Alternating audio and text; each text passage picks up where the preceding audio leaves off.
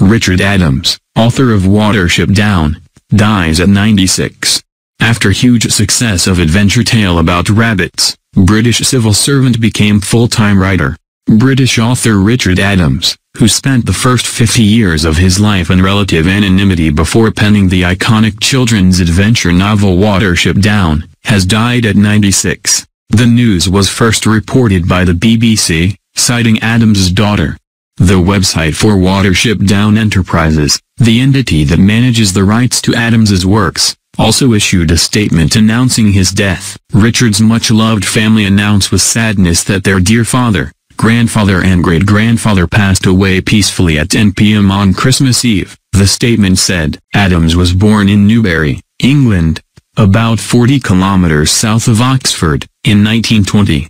He served in the British Army during the Second World War and was posted to Europe, the Mideast and East Asia. After the war, Adams worked as a civil servant in the British government. Watership Down, the story of a small group of rabbits in search of a new home after their warren is destroyed, had its genesis in a tale Adams told his daughters on a road trip. He eventually wrote it down and sought a publisher, but had difficulty finding one until Rex Collings Ltd took it on, with an initial print run of 2,500 copies. The book won the Carnegie Medal and the Guardian Children's Fiction Prize, seen as the top honors for children's books in Britain, and became an international bestseller. It was later adapted into an animated film and TV series, and has seen several stage versions. Writing on the success of Watership Down, Adams turned to writing full-time. His later works include the 1974 fantasy novel Shardik and 1977's The Plague Dogs, about two canine heroes who escape mistreatment at a government research facility.